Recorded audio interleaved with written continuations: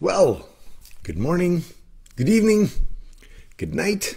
Welcome to another episode of First Light, and I am your weekly host, Craig McKibben, because I guess no one else here in the house is really taking up the offer to do this. So you're stuck with me.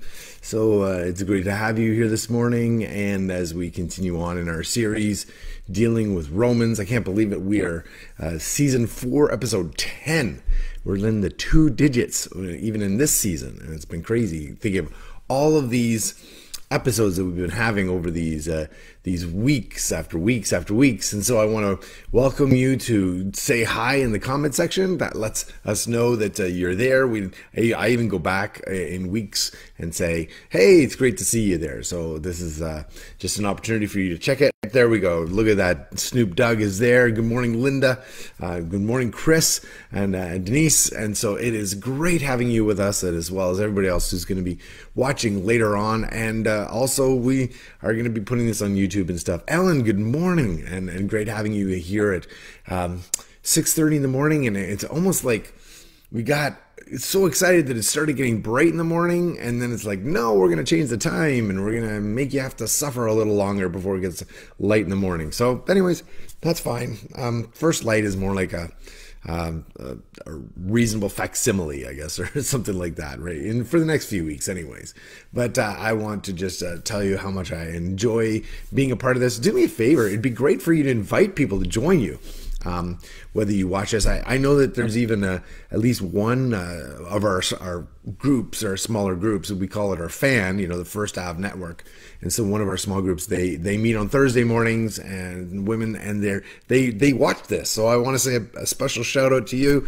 Good morning, Dina, and say I thank you that you are using this as part of your discipleship, and for everybody who gets up in the morning and is a part of this. And I don't know, maybe it's in the background while you're getting ready for work, or maybe it's I don't know how you have it set up, but still, I'm really glad that you're able to join us and be a part of this. And feel free to invite others to be a part of this as well.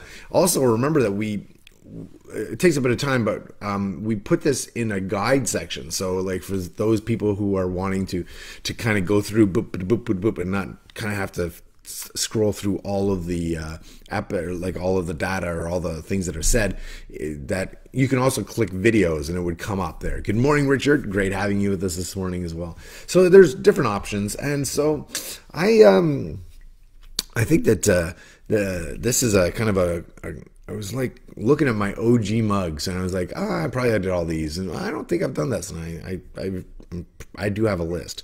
So here is New York with the cool little taxi for Starbucks. Here's my New York thing. Good morning, Chrissy. It's great having you here from, I assume, still in Montreal there, and so it's great having you. So cheers to everybody this morning, and that is the first sip of the day, friends. That is good stuff. I'm really glad to have that and be a part of that. So anyways, that's the second sip of the day, folks. Okay, anyways, so we've got lots to talk about today. Another controversy, so to speak, in really how this kind of plays out. So I'm looking forward to this. Thanks, Snoop Dogg. I appreciate that. Unless you're talking about like this, not this mug. Anyways, but yes. So, but we got lots to talk about. So let's take a moment here briefly and pray, and then we'll jump right into Romans here. So God, I want to thank you that you love each and every one of our mugs. Each one of our lives, you thank us, or you love us, and I want to thank you for that. And so God, I just pray you be with us during this time of just reflection, and help us to not just be readers of your word, but help us to be understanders of it, and to really take it in and to become doers of it, not out of practice, Lord, but out of just the work that you're doing in us. And we ask this in your name, Jesus. Amen. All right. Awesome. So we are jumping in here. Just to recap, we're going through Romans. If you don't know that already, Yep, we're in Romans, and so I won't. If you've not watched the beginning parts, you may want to watch it. Just even the first one, if you want to get a background, first episode of season 4, when we're dealing with Romans here, because it really give you the understanding of the trials that were going on, why Paul wrote this letter to a church he'd never gone to. So, anyways, we're here in and continuing on. But last week, I just want to let you know that just as a highlight to kind of bring us to where it is, and I even brought it with me, but that grace expands greater to always handle whatever sin is. So I used this illustration last week with this elastic that it just keeps getting bigger to whatever. So, you know, sometimes I've had mail in there and they just kind of wrap it all up, and so it's just it can cover it. So anyways, but that was last week, and so hopefully, I believe we're going to be celebrating another chapter done today, but we'll go on here. So we're verse 12 of chapter 6. And remember, I said we're jumping right into it. So I wasn't able to get things completed, but here we go. Verse 12. Let's see how far we go. Therefore, do not let sin reign in your mortal body, so that you obey its desires. And do not offer any parts of it to sin as weapons for unrighteousness, but as those who are alive from the dead. Offer yourselves to God, and all the parts of yourselves to God as weapons for righteousness. For sin will not rule over you, because you are not under the law, but under grace. Okay, so we're going to be, so let me just, you know what, I think, now that I think about this, I just want to read that verse again, because it's going to come up in a little bit here. Good morning, Liz. Great having you with us. So it says in verse 14, for sin will not rule over you, because you are not under the law, but under grace. But anyways, I want to circle back to that word weapons. It says as weapons for unrighteousness, or weapons for righteousness. And I want to tell you, it's a really interesting word, that word. When I saw weapons, I was like, what's that mean? What does the word weapons mean? And so in my vast Greek knowledge, it's hopelong, okay? Hopelong. So it's not hope long, meaning like, hoping for a long time. That's not what it is. But hopelong. But here's this, catch this. Anything that its use is for war. Anything. So it's basically, weapon means anything you can muster that has its use in war or for war. Okay, not necessarily in war only, but for war. So it could be any instrument, it could be any tool, it could be any article, it doesn't matter. The item, this, turns into a weapon when I choose to use it in warfare. Okay, so that's basically what's saying. No, please, I know, Doug, you like the mug, and so I don't want to bust it here. But it's anything that gets used, and then it gets used in war. And I think about that movie. Yes, I'm dating myself a little bit, but years ago, Beauty and the Beast.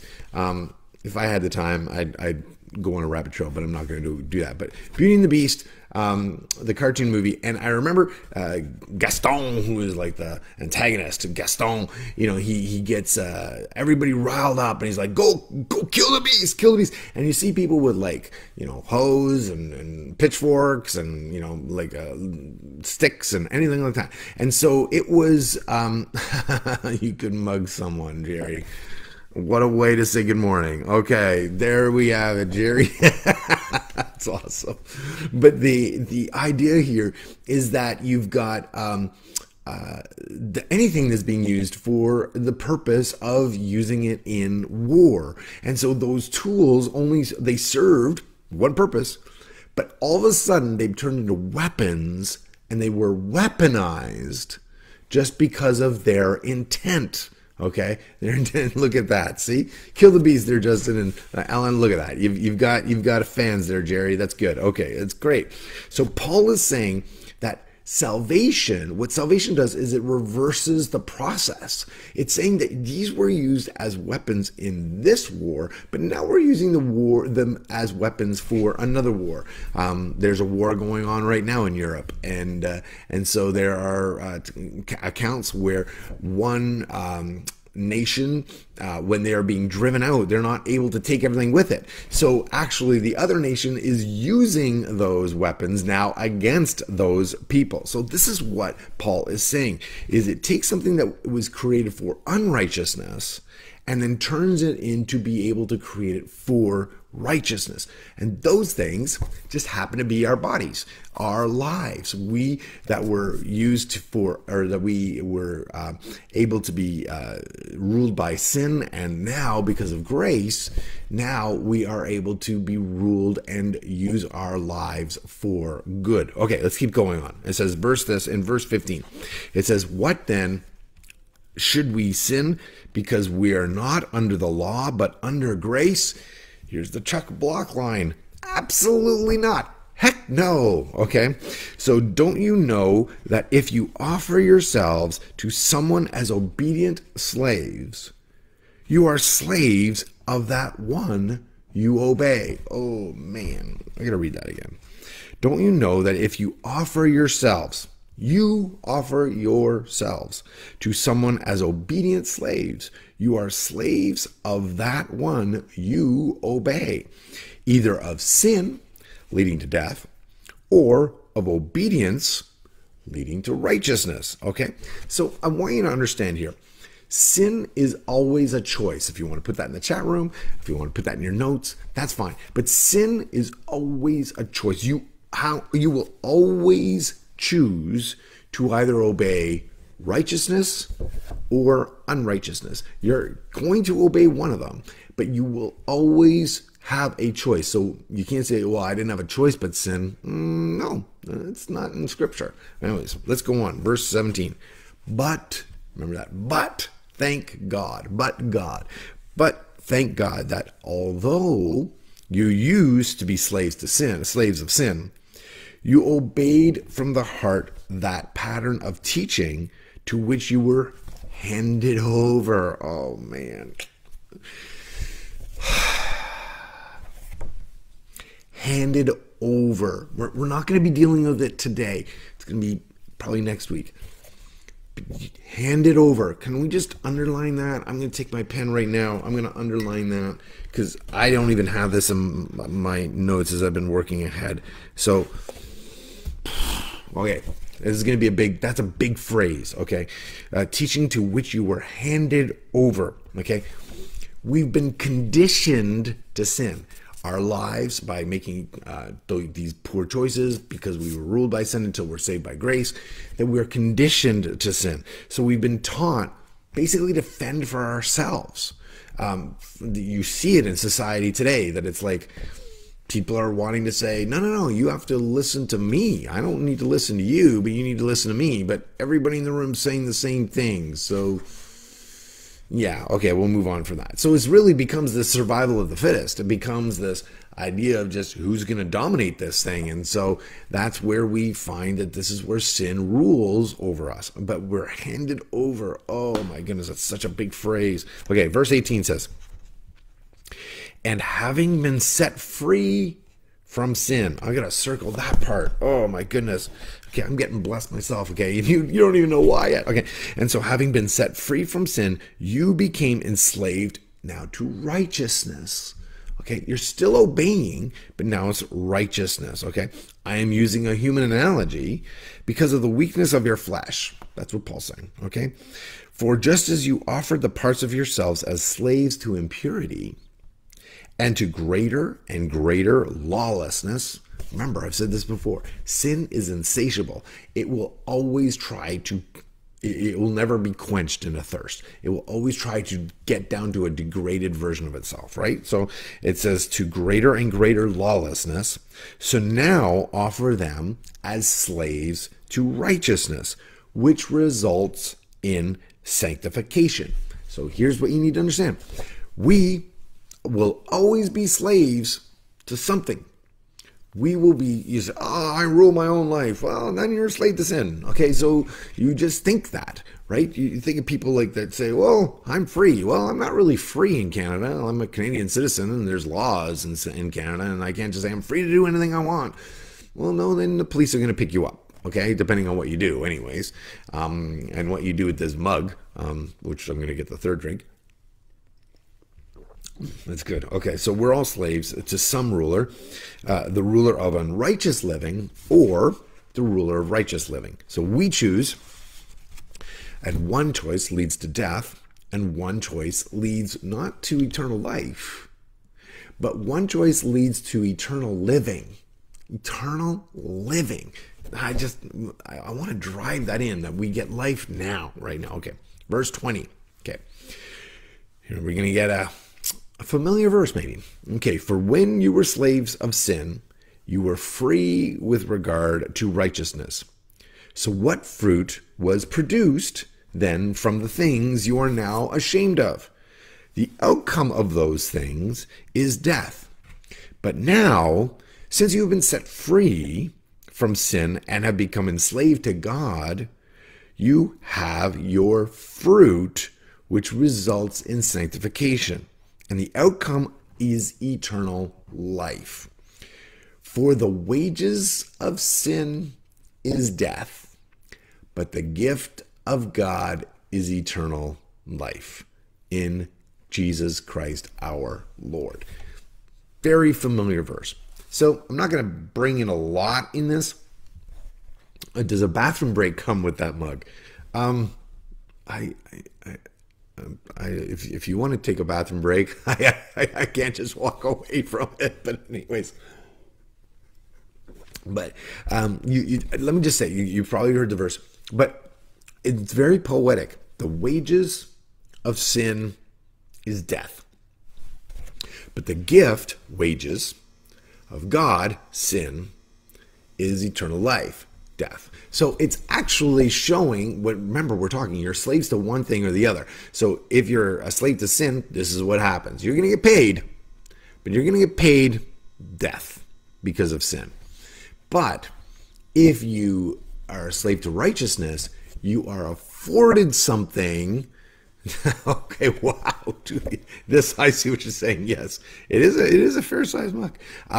But the gift of God is eternal life. That is something that is not, it's afforded to us, not the work that we've done, so it's not a wage. It is the gift because somebody else has paid it. I think we've been talking about that. Big celebration, Mark. We are in chapter 7 now, friends. There we are. Awesome. Okay, let's keep going. I don't know. We may get further than I thought. Okay, let's go. Verse 7.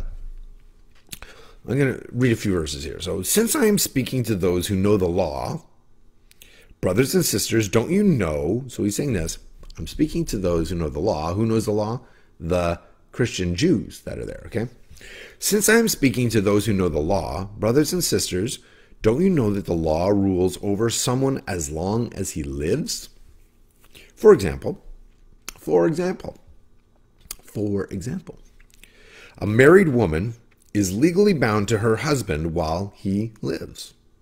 But if her husband dies, she is released from the law regarding the husband. So then, if she is married to another man while her husband is living, she will be called an adulteress. But if her husband dies, she's free from that law. Then, if she is married to another man, she's not an adulteress. Okay? So, basically, if you take the mug and crack him over the head, there you are. You're okay in your marriage. Don't quote me on that. Okay, verse 4. Therefore, my brothers and sisters, you also were put to death in relation to the law through the body of Christ, so that you may belong to another. You were also put to death in relation to the law, so that you could belong to another. You belong to him who was raised from the dead, in order that we may bear fruit for God. Okay, so here, Paul's making this really, really good case for the Roman church to understand. But really, I believe that 2,000 years later, we have, it's so meaningful to us because in essence, what Paul is getting at, and we see that Jesus refers to it in this, is that he's using marriage, which God established, as a symbol of his relationship with us. Marriage, okay, for those Princess Bride friends, that marriage is a symbol. Okay, that's why, like, when people will ask me, do you do non-religious weddings? I'll always say to them, well, you may think they are. Like, to me, marriage is a religious experience because it is this pattern of God speaking to humanity about the relationship that he has / wants, depending on where you are in your relationship with him, with you. Okay, so in Ephesians 5, okay, he even says that this is a profound mystery. It's a profound mystery how God views us. Okay, God views us by relationship, not ritual. I'm going to say that again. God views us by relationship, not ritual. And the law was becoming ritualistic. The law was about abiding by the law. And as long as you are abiding by the law, then you and God are good. But the moment that you break the law, now you and God are not good. Okay, fine, great. I'm going to take this mug, crack it over a goat, and then I will be able to be good with God again. That's what the law says, but it is not about the ritual. It's about the relationship. It's always inconceivable. This relationship with God, God having it with us. That's what matters here. And so marriage is a covenant between two people. It's a covenant, a decision. It's a contract of sorts, in the sense of it's like, this is what I will do. This is what I will do. It's this mutual agreement between two people. And so what he's saying is, if the person is alive, okay, then the wife is married to him. Once the husband dies, she's free to marry again. Okay, and believe me, when I said this is controversial, I'm not getting into this thing about divorce and remarriage. We're not going to touch that right now, okay? This is not the point that I'm getting at. We can have that discussion on another day. But I'm just getting to you, like, when I'm setting this thing up, I'm not talking about people who are divorced and married. No, that's not what I'm getting at. What Paul is getting at is he's trying to talk to the people about the relationship that God has with us. And so once the husband dies, she's free to marry again. Because she can't be, catch this, this is what's important. She can't be in two marriages, okay, because the first one has ended. She's not in two marriages. She is only in one marriage because the first marriage no longer mattered because that person died. So he's saying that the relationship with Christ, this new covenant that Christ has made with us, okay, this new covenant is based on the first covenant of the law now being dead. So there's the old covenant and then there's the new covenant. So this first covenant is now dead. It's not, and this is what makes it controversial, it's not still meaningful, but it's dead because God created a second marriage, a second covenant, but he couldn't do it until the first one died. How did the first one have to die? Someone had to come up to the standard of the law and be that sacrifice, because he basically was given the sentence of somebody who deserved death because of sin, but he was innocent. He was innocent of it, meaning Jesus. Therefore, it annulled the law because the law got severed because it basically broke. And if you want to look at it that way, because now someone, Jesus, lived a life and died according to the law, but should not have died because he was perfect. He was perfect. That's how he became our sacrifice, and to be able to do this. But Christ's covenant is the proof of the end of the first covenant. But this is where I want to stress this is so important. I said to you, it's still meaningful. So there are people that say, well, this says that the law doesn't matter anymore, and because of grace, we can just do anything we want because we now live in grace, and grace will always be greater than sin. Okay? That's this universalistic idea, but it even translates into this idea of just like, well, you know what? We don't really need the law or anything like that. It's still meaningful because that was God's first marriage. His standards of what his bride should be hasn't changed. It hasn't changed at all. This he has said basically in his like profile online to date God. He says, this is what I'm looking for in my wife. 619 things is what I want to see in my wife. And that's called the law. And so we have that.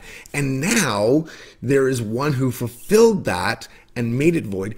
It severed, broke that relationship, or, you know, the law died, really. I can say that because Paul says it first, so I don't feel bad about it. The law died, but it was still his first wife, and she was perfect. And so now Christ has made the church perfect out of his covering over it. But for the Christian, it's still, the law still shows us what God wanted, the relationship, what mattered. These are the things that are going to bring joy in our relationship. The decision to follow Christ and to make righteous decisions, not faulty decisions of going against what God says. Okay, let's keep going here. Maybe, I don't know. I was thinking we may go a little further. We'll see. We'll see how far we go. Okay. It says, verse 5 says this, for when we were in the flesh, the sinful passions aroused through the law were working in us to bear the fruit of death. But now we have been released from the law, since we have died to what held us, so that we may serve in the newness of the Spirit and not in the old letter of the law. So verse 7 says, what should we say then? Is the law sin? Heck no! Absolutely not. But I would not have known sin if it were not for the law. For example, I would not have known what it was to covet if the law had not said, do not covet. I love when Paul says, Craig, I agree with you. Craig, let me back you up with what you just said, okay? Yeah, this is exactly what he's saying. Now I know what God's looking for in his wife. Okay, so do not covet. Good, I'm not going to covet. So it is not there. It doesn't, is the law sin? No, but it reveals it. It reveals it. You know, this is an example here. The very first time that we see the phrase forgery in writing is around the 1300s. And forgery, okay? And so basically what forgery means, and in that way, and is brought here, is something made in another likeness, but it's not the same. So it's something that has been, like, I was going to say forged, but that's not right. Whatever. You know what? It's too early in the morning. But if something is a forgery, it looks like it, but it's not the same thing, okay? But what is important is you can only know what a forgery is only if you know what the original is. So how do you pick out a fake thing? Is you have to know what the real thing is. And so what happens is the law exposes the counterfeit. Thank you. Look at that. Welcome. Hey, Mike. This is awesome. Let's go. I love having you here, Mike. And so the law exposes the covenant. That's what it does. Okay, you know what? Just for fun, I'm going to go a little bit further here. I'm going to go further than I thought we'd be going here today. But I'm going to have to cram through this because I only have 3 minutes here. But I want to be able to do it. Verse 8 says this, and sin, seizing an opportunity through the commandment, produced in me coveting of every kind. For apart from the law, sin is dead. For apart from the law, sin is dead. Once I was alive apart from the law, but when the commandment came, sin sprang to life, and I died. The commandment, catch this is important, the commandment that was meant for life resulted in death for me. Okay? Again, I don't want to spend a lot of time on this, but this is really important to catch. The commandment that was meant for life, because remember, this is the law. Do this and you have life. But the commandment that was meant for life resulted in death for me. And it helps us understand the significance of sin. The law was set up to keep you in good standing. That's what the law did. The law was there to keep you in good standing, bing, until you didn't keep the law. That's all the law did. The law kept you in good standing until you didn't uphold it. Then you are by default in bad standing. You're in good standing, and then you are in bad standing. Okay? Here, basically this is maybe a quote you want to know. By default, you are now in default. Okay? You are in default. It has nothing to do with the relationship. It has nothing to do with whether you're a nice person, whether I like you, or whatever. No, you're in default, right? You pay your bill. They said it has to be paid by April 1st. Okay? If April 2nd comes and you have not paid your bill by the due date, it is in arrears. You're going to have a penalty. It has nothing to do, they don't feel bad or anything like that. It's just the agreement.